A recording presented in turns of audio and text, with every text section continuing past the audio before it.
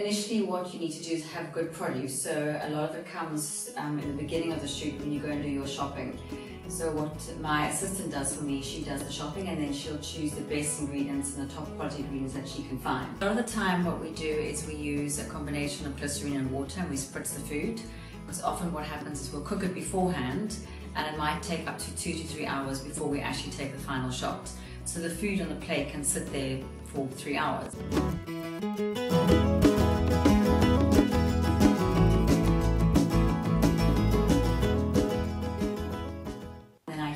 Blowtorch, so any fat that has gone white and congealed then melts and the food looks fresh.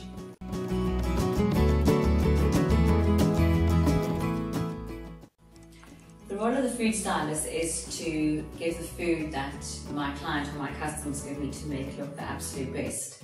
Often people think when I say I'm a food stylist, they think I actually do the photography. The stylist's job is to plate the food, which means to put it onto a plate.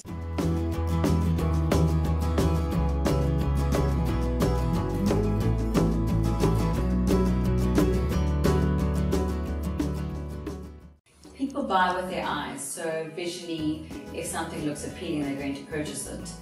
It's very obvious when it comes to produce. You put apples next to some apples that have gone bad and your customers are going to choose the ones that look the freshest. The same goes for packaging.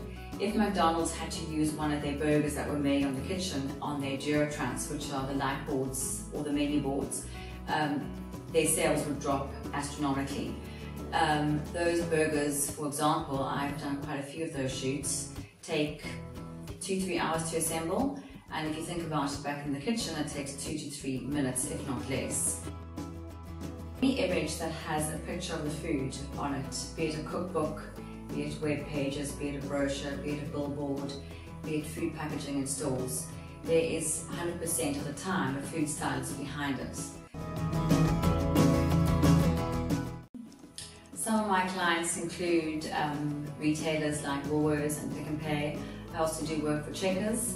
I also do work for other smaller companies like Sea Harvest, Woolies Bacon, No Moo Brands. I also do cookbooks. The latest one I've just done is Sarah Graham's book called Bitten.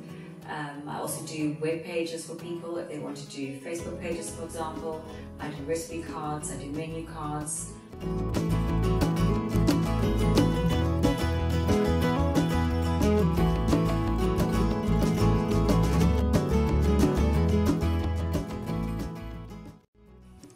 The food stylist will get a brief from the client or the agency, and in that meeting we'll get told what we need to do in terms of sourcing backgrounds and products, etc., etc.